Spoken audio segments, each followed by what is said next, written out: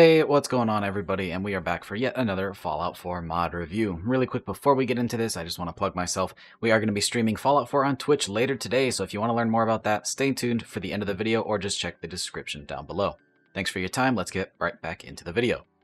So, today we are checking out another one of AnotherOne's mods, also known as Retro Paladin. Today we're checking out CyberOut 77. Now, initially I thought this mod just added a couple of swords and some cool animations, and it definitely does do that, but it actually does a whole lot more.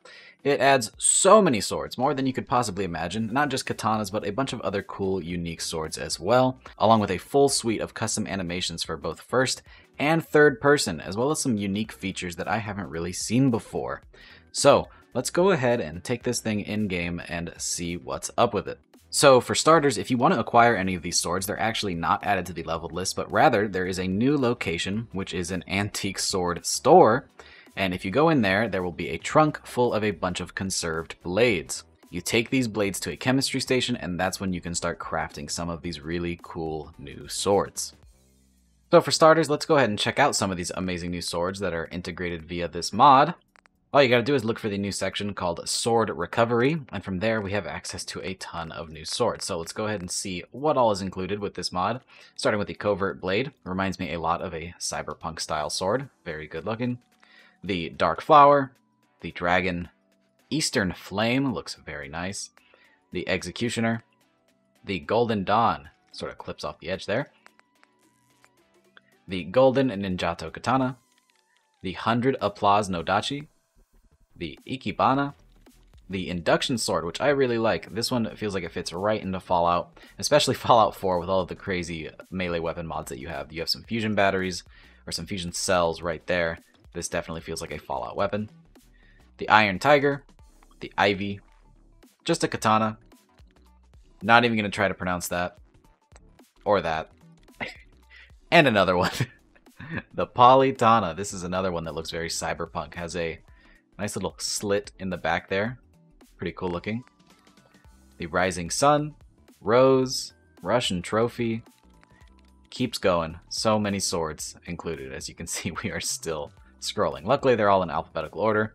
And finally finishing off with Zorro. So, lots of swords. All you gotta have is one of those conserved blades and some other parts. And all of these have the same stats. They all do a damage of 160, have a swing speed of very fast, and a weight of 1 pound. And a value of 50 caps. But there are also weapon modifications that we'll get into at the end of the video.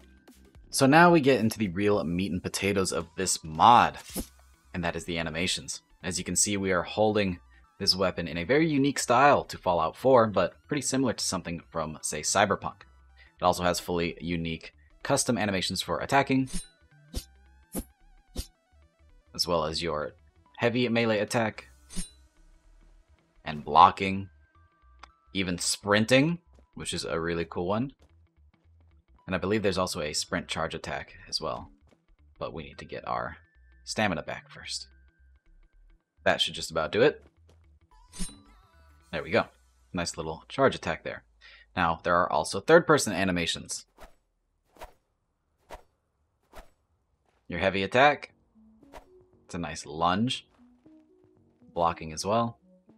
It really is a shame that Fallout 4 blocking is just a parry rather than being able to hold the block, but it is what it is. Then the sprinting charge attack. And I believe there's also one more, if we can get it to trigger. There it is. And another really interesting feature is if this weapon is holstered, whenever you pull it out, it actually does damage. So that's pretty interesting and really cool. So you can do some really fun stuff with that one if you're in a tight situation, let's say. Now, let's go ahead and check this out at the weapons workbench. I won't waste your time by using all of the weapons because they all have the same attachments as far as I can tell. Whenever you take them here, we have 2 modifications. I'll show you the animations first because it's nice and short. We have the katana animation, which is exactly what we just saw. The katana one-handed animation. So it's the exact same thing, except that you hold it with one hand, but we'll go ahead and show those after we're done here. And then the standard animation. So this will use the default melee animations from Fallout 4, in case you just want the new model, but don't want all of the fancy animations. So that part is completely up to you. And then we can do blade modification. We have no upgrade, the Serrated Blade, Electrified, and Stun Pack. And Stun Pack can be a lot of fun. So we'll go ahead and equip that one really quick. So the one-handed animations, like I said, are pretty much the same. You just have one hand as opposed to two. That was an accident. But that actually lets us try out the Stun Pack if he doesn't die immediately. He did. Let's get something a little bit bigger. Alright, this is a worthy foe for our swords, so this thing already has a pretty high stock damage. I don't even have any melee perks, and as you can see, it almost kills him in 2 hits. And there's the Stun Pack at work. That's what's really fun about these ones. That's a vanilla feature, but it's always cool to see. So, these swords are not something to be messed with. If we bring in another Deathclaw, and you actually use your full potential here, this is a pretty serviceable melee weapon, so definitely worth hunting down all of these parts and crafting yourself some of these new swords. So, that is CyberOut 77. Another one, aka Retro Paladin, has been killing it lately with these mods, so I'm sorry I got to this one a little bit late, but it kind of just caught my eye at the wrong time, so my bad for that, but it really is a wonderful mod, and because of that, I encourage you to go out and support the mod author, and any mod author that makes mods that you enjoy. If you're not able to donate, you can always endorse. There are many ways to support them and show that you care. So anything in your capacity, donate, endorse, just let them know how much you appreciate their hard work because they make these mods for free. So we really owe it to them for being able to enjoy Fallout 4 this late in its life cycle with such amazing mods. And with that, we bring our video to a close, and like I said, I did want to plug my Twitch just for a second here, because we are going to be streaming in just a little bit. At 2 p.m. Pacific Standard Time, we will be streaming Fallout 4 with some settlement building.